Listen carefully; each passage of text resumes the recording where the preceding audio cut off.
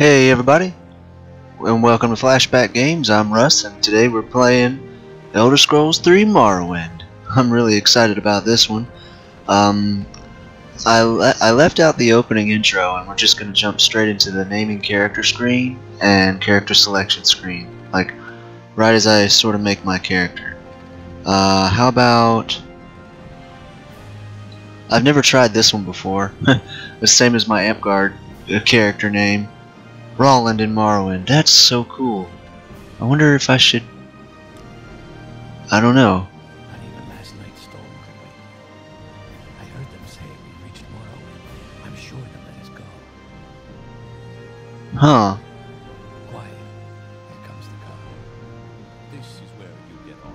Come with me. Okay, so I gotta go with him. W and S to move. We all know that part. Jube. You better Okay. do what they say. Yeah, better do what he say. Okay, bye Jube. Nice hammocks. I'm on a boat. Oh boy. I haven't even made my character appearance yet. I'm already walking. Ooh, stuff. Nice. I want stuff. Can I just steal stuff? Get yourself up on deck and let's keep this as civil as possible. I can be civil, bro. What? I'm right here. Okay. On deck. Now. Whoa. He's like, get up on deck now. Hatch to Cedanine. Oh, hey. Alright, I'm here. They want you. Head down to the dock and I'll show you to the census office. Oh, okay. The consensus office? Okay, I got that. Ooh, pretty clouds. Let's go. Oh, wow. That's nice graphics. Pretty water. I should probably pay attention to where I'm going. I think it's through here. Let's go. Move it along. You finally arrived. Our records don't show from where. Oh, my race and appearance. Oh gosh, the Breton looks so sad. Khajiit, Nord, Orc. Orc is pretty boss. Redguard, Wood Elf.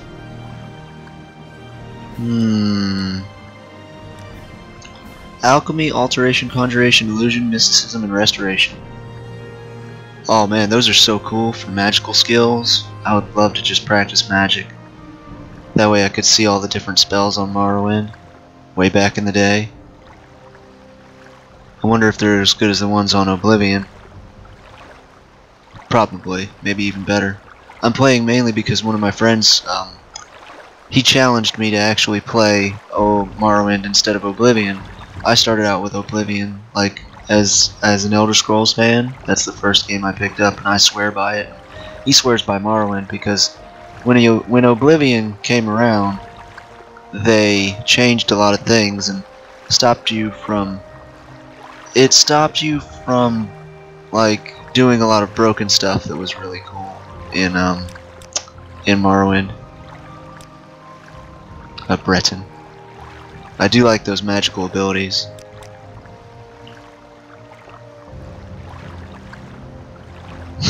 He's arrogant. Pompous face. That's a good one. Let's see. I kinda like... That's a good one. He's kinda pompous. I wish I could get like... maybe that one with a different hair color. Or maybe a different one with a different hair color. Huh. Yeah, that one with a different hair color would be cool. I used to have a ponytail. But I was never a blonde. I guess we'll go with that. I like that. That's my favorite hairstyle. I just wish I could change the color. Special skills is Magicka bonus, Fortify maximum Magicka, 0.5%. Resist Magicka, 50%. That's awesome. Dragon Skin, shield, 50 points for 60 seconds on self. That's good. So basically I want to focus mainly on alchemy. Identifies magical properties in mundane substances. Substances are consumed directly or prepared as potions to provide long-lasting benefits like healing, curing disease, water walking, magical shielding, and fortifying bodily attributes. Alteration. Students of the College of Alteration manipulate the physical world and its natural properties. Alteration effects include water breathing and walking, jumping, levitating, burdening, opening and locking, and creating shield barriers against physical damage. Conjuration. The spell effects of the College of Conjuration include the mental domination of mundane and magical creatures, summonation, summonation, devastation, of otherworldly weapons and armor, and summonation of Daedric or undead servants and powers to serve and protect the caster. Illusion. Spell effects of the College of Illusion alter the perceptions and thoughts of living subjects. Illusion effects blind, illuminate, paralyze, and silence, calm, or enrage, charm, distract, and camouflage the render invisible. That's, I was really sad when they took, I think it was mysticism. Yeah, they took mysticism out of Skyrim. I was sad, I liked mysticism. The spells of College of Mysticism shape and focus otherworldly forces to bind souls and gems, or teleport the caster's body or manipulate the world with telekinesis, or absorb or reflect magical energies, or sense unseen objects at a distance. Technically, they didn't really take the spells out. They took mysticism away and combined it with illusion, I think. Restoration. Adapts to the College of Restoration. Heal, restore, and fortify the body's attributes and abilities, cure disease, and protect it from other malign influences. Restoration spells can also augment or absorb strength, endurance, intelligence, agility, and other bodily attributes. I'm sorry if I'm reading really fast, it's just this game has a lot of reading in it, and luckily reading is my best subject in school, so I figure I'll put on my best voice, put on my best little announcer voice, and really read and give it some feel as to what exactly we're getting into. So mainly from the bonuses here, I'll want to focus on Conjuration, Mysticism, and Restoration, which are pretty much like my favorites. Sounds great to me. Great. I'm sure you'll fit right in. Follow me up to the office and they'll finish your release. Darn right I foot right in. I'll foot right in. Yep, I'll foot right in. Yep, just foot first. I will foot right in. Blast it. I can't edit that out either, it's too hilarious. Later, dude. Head on in. Yeah, later. Head on in? Okay, whatever. Look at you. Ah, yes. You're a cool looking dude. You. You'll have to be recorded before you're officially released. There are a few ways we can do this, and the choice is yours. Answer his questions, generates a class, give him the info, pick from a class list, or fill out forms yourself, create a custom class. I always did like those, I guess it's like, it's like it's like an online personality test, so I guess I'll answer questions.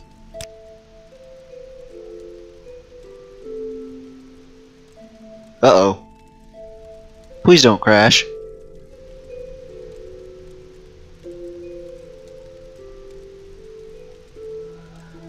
Please don't crash.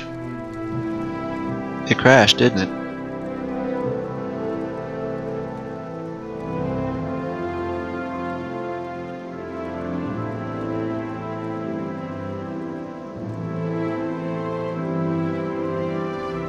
On a clear day, you chance upon a strange animal, its leg trapped in a hunter's claw snare. Judging from the bleeding, it will not survive long. What do you do? On a clear day, you chance upon a strange animal. I'm rereading it because I don't know if you could hear his voice. Its leg trapped in a hunter's claw snare. Judging from the bleeding, it will not survive long. Use herbs from your pack to put it to sleep. Draw your dagger mercifully, ending its life with a single thrust. Do not interfere in the natural evolution of events, but rather take the opportunity to learn more about a strange animal that you have never seen before. Now see, its leg is trapped in a hunter's claw snare, so that's already not natural, because a hunter was after it. So I'm going to use herbs from my pack and put it to sleep. One summer afternoon, your father gives you a choice of chores. What would you rather do? One summer afternoon, your father gives you a choice of chores. Work in the forge with him, casting iron for a new plow. Okay. Gather herbs for your mother who is preparing dinner. Go catch fish at the stream using a net and line. So I guess these are the chores, and it's like, which one would you choose to do or do first? Gather herbs. I like to gather herbs. I've always been more interested about herbs, because that's like ironsmithing, and this is like go catch fish for the stream at the stream using a net and line. I'm gonna go with the sissy path and catch and gather herbs. Your cousin has given you a very embarrassing nickname, and even worse, likes to call you it in front of your friends. You have asked him to stop, but he finds it very amusing to watch you blush. What do you do? Oh, what do I do? Make up an even more embarrassing nickname for him and use it constantly until he learns his lesson. Beat up your cousin and tell him that he never calls you that nickname again. You will bloody him worse this time. Just standard bully response. Make up a story that makes your nickname a badge of honor instead of something humiliating. I've actually done that in real life, so I'm going to do that. I hate these questions. They're revealing too much about the actual person. I've done that one before too. Okay. There is a lot of heated discussion at the local tavern over a group of people called telepaths. Ooh. They've been hired by certain city-state kings. Rumor has it these telepaths read a person's mind and tell their lord whether a follower is telling the truth. King, have nothing to fear from a telepath. It is important to have a method of finding assassins and spies before it is too late.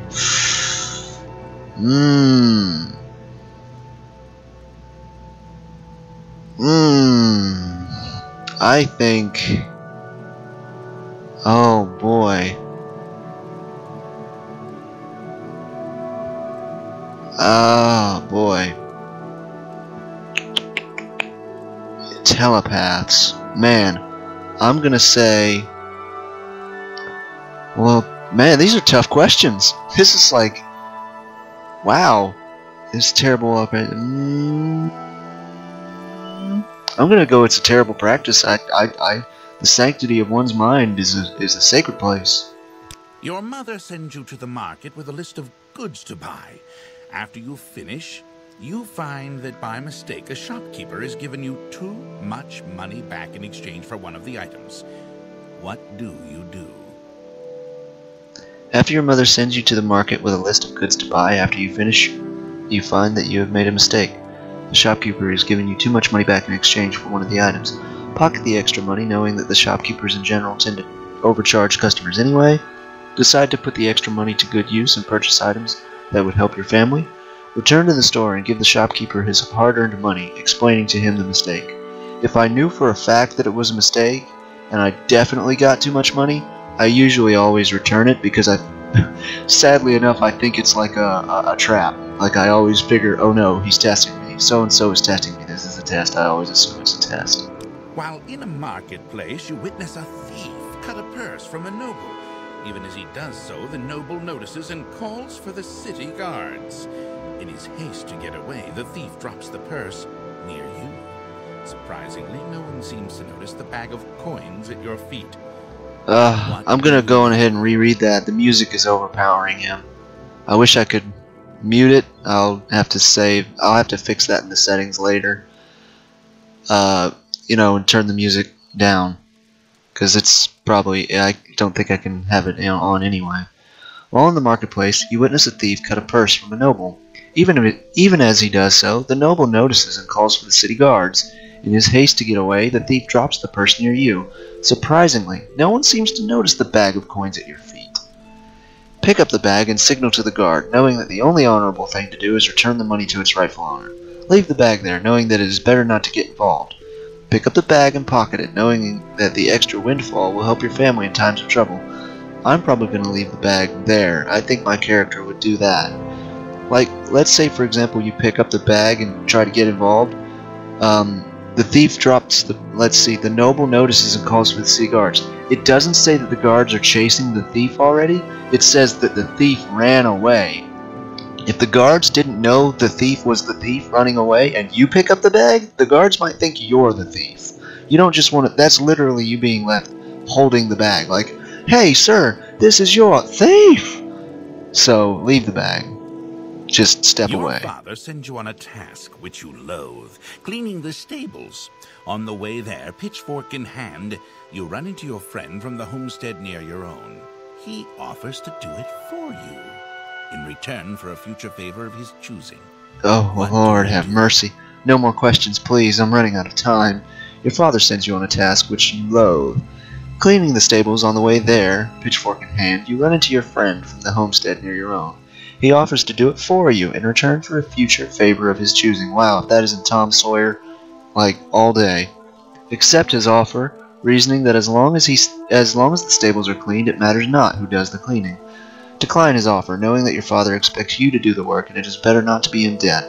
Ask him to help you, knowing that 2 people can do the job faster than 1. Agree to help him with one task of his choosing in the future. I like the third option, because if he's helping you, you can keep an eye on him to make sure that the job does get done. Because, I mean, yeah, he's a close personal friend probably, but, you know, let's say he gets called to do something else, or if he just decides to be lazy and doesn't want to do the chore, your father might come home and be like, okay, did the stables get clean, kid? And you'd be like, yeah, sure, they totally got clean. He opens up the barn doors and it's like, no one did anything.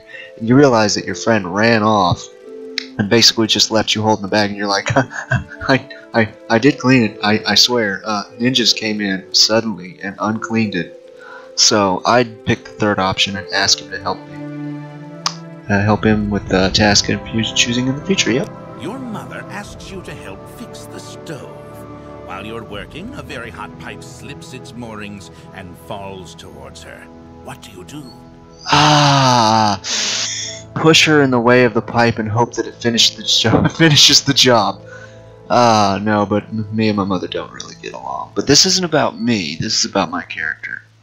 Push your mother out of the way, position yourself between the pipe and your mother, grab the hot pipe and try to push it away. I'm gonna go with push my mother out of the way.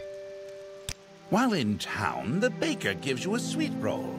Delighted, you take it into an alley to enjoy, only to be intercepted by a gang of 3 other kids your age.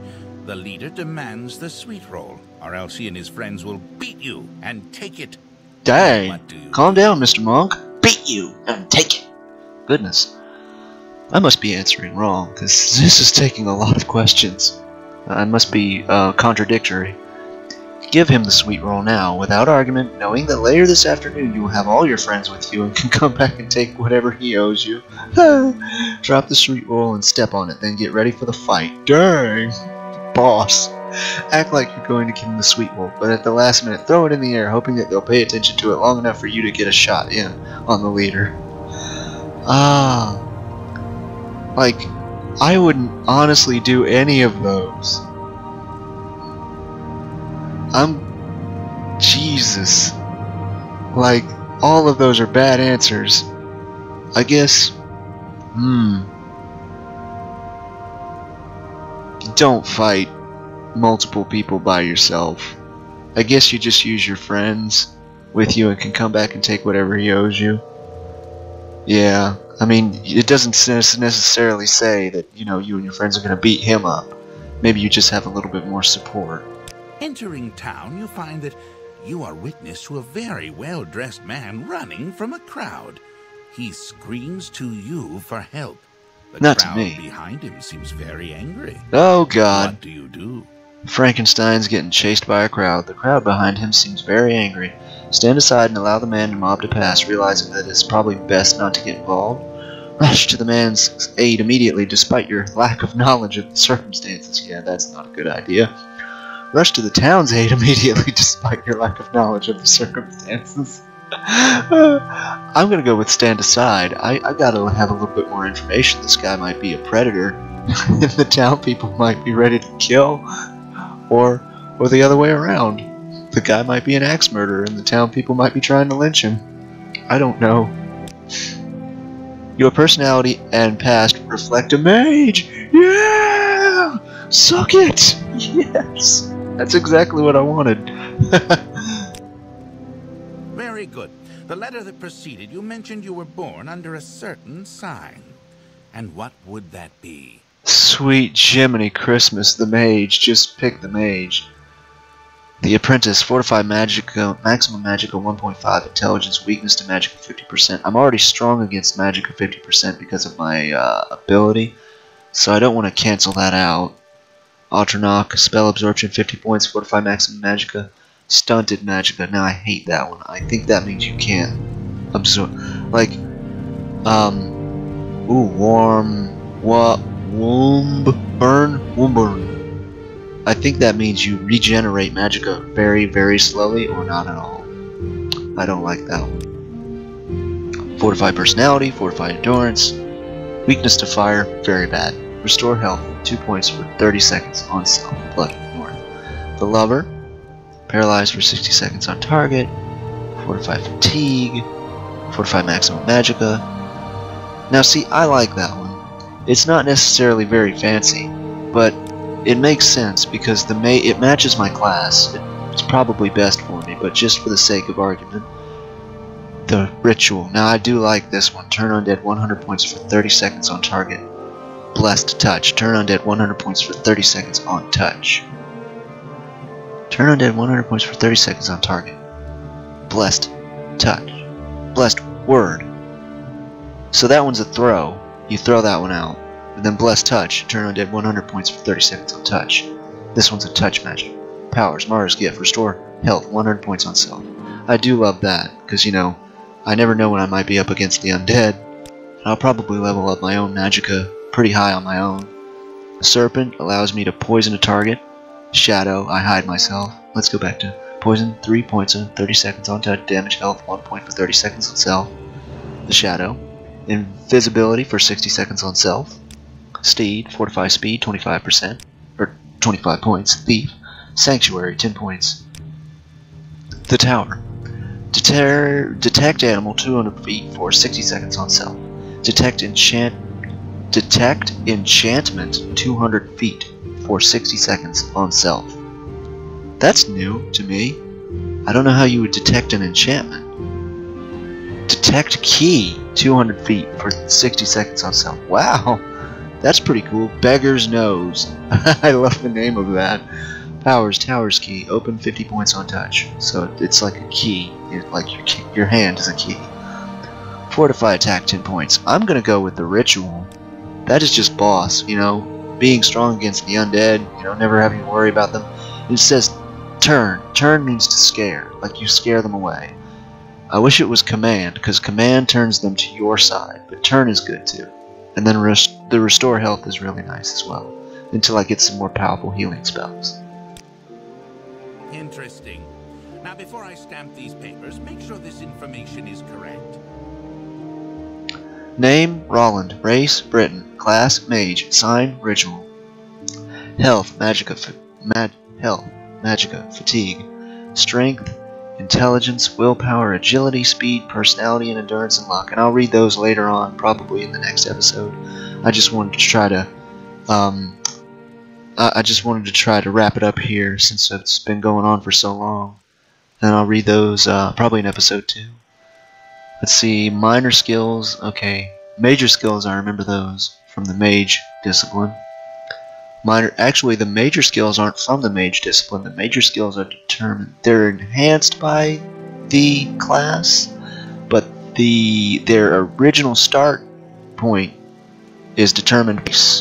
Like, you get the skills based on your race, and the class you have enhances them. Minor skills: enchantment, alchemy, unarmored. Ooh, skill lets one avoid or reduce injury during combat while not evading, deflecting, or absorbing blows. Those versed in this skill are better defended wearing no armor at all than they are wearing armor. Wow, I hope that works. I hope that works out for me. Short blade, conjuration. Whew, conjuration it's a minor skill, but it has a lot of points in it because of my race, which is awesome.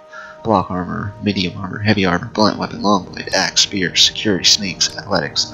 So I will be doing like magic constantly. Abilities: Magicka bonus, Magicka resist. Powers: Dragon Skin and Mara's Gift. Spells: Hearth Heal, restore 20 to 80 points on self. Shield, 5 points for 30 seconds on self. Water Walking.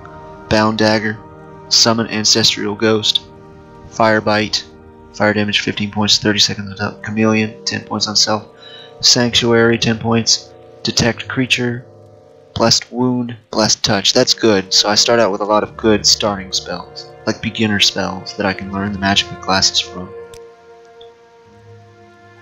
You now have a stats menu where you can always view your information. Well, thank you. Right-clicking allows you to use them. Right-click again to close them. Show your papers to the captain when you exit to get your release fee. Alright. Read your papers by pressing the spacebar. While looking at them, then select Take to pick them up. Alright. Since we're done making our character, our appearance, our class, and everything, I'm going to go on ahead and end it here. And next episode I'll run out into the town and start questing and start asking people about information, learn about Morrowind, learn about my class and me and all the stuff we can do. It'll be awesome. It's been a good episode. It's basically like a starting introduction to the area. Shut up. A starting introduction to my character. Thank goodness I listened to him because I almost forgot these. Ah, hey, look, it's my release papers. It's all the stuff about me. I want to, finish this before anything crashes. You now have an inventory menu where you can see You now have an inventory menu where you can see what you are carrying. Like all menus, right-click to use your new menu. You can click and move objects from the world to your inventory. I don't want to do that because that is stealing and they will kill me. At least not yet. Alright then folks, thanks for watching, and if you enjoyed the episode, please leave a like and subscribe. Appreciate you watching. Have fun in the next one. Bye!